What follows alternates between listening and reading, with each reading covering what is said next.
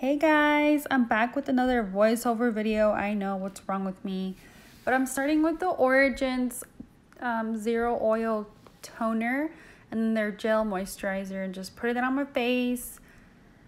Quick video today, but yeah, I have some red spots, so I'm gonna go ahead and take this new color corrector that I got from Essence. I think it was like $3 or so, somewhere around there. And I'm just applying that to the places where I'm obviously red. I wanted to do a video like while I was talking, more live, I guess you could say, but there was too much noise in the background, so I didn't want to, distract the people. Yes, here it is.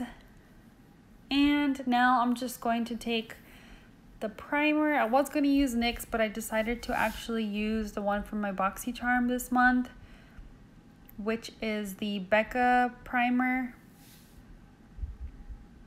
And I'm just going to put that everywhere.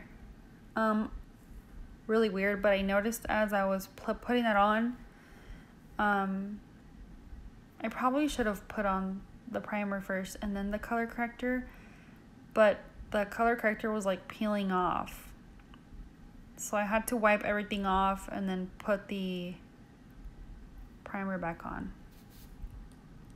And now with my go-to Lorac Mega Pro 2 palette, I'm taking that color in Burlap and just putting that on my crease. And then I actually put some tape on. I usually don't ever use tape, but for the heck of it, put it on today. And then I'm going back into that color called Saddle and just darkening it up a little bit. Then I'm going to take a denser brush in just a second and pack on the black shade in there. I was copying a look from Crystal Clear Makeup is her name on Instagram.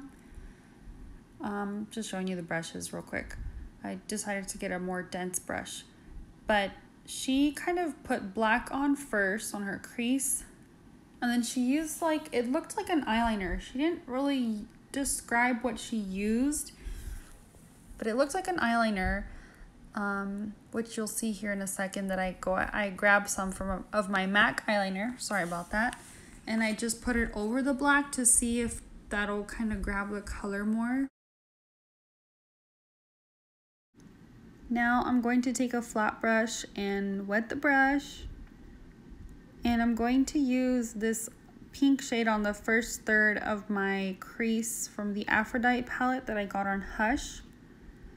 And then I'm taking the purple shade in Phaso from the Juvias Place Magic palette, and I'm placing that on the middle there of my crease. It was a little too purplish blue. I mean, the color is beautiful, but not really what I was going for. So I kind of just blended that pink in a little to the purple, and then I added this purple shade from the ColourPop My Little Pony palette.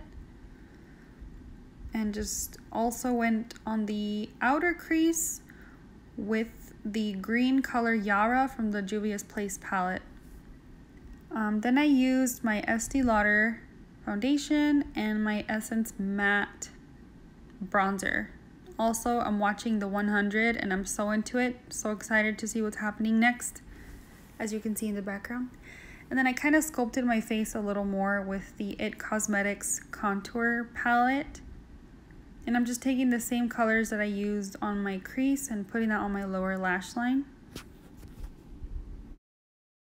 And taking these Cara lashes in 505 that I got from shopmissay.com for $1. And my telescopic L'Oreal mascara, probably one of my most favorite mascaras. And of course, just going over those lashes a little. And I tried on like 3 different lipsticks. I didn't really like any of them. But here I switched to the NYX Lip Soft Cream in Rome. And then I actually switched over to Live Glam's Kiss Me lip subscriptions. I used their lipstick in Kiss a Latte. Here as I switch, here you go, here it is, Kiss a Latte. Thanks so much for joining me, guys. I appreciate your support. It means the world. I hope you guys like, subscribe, and comment, and I'll see you next time.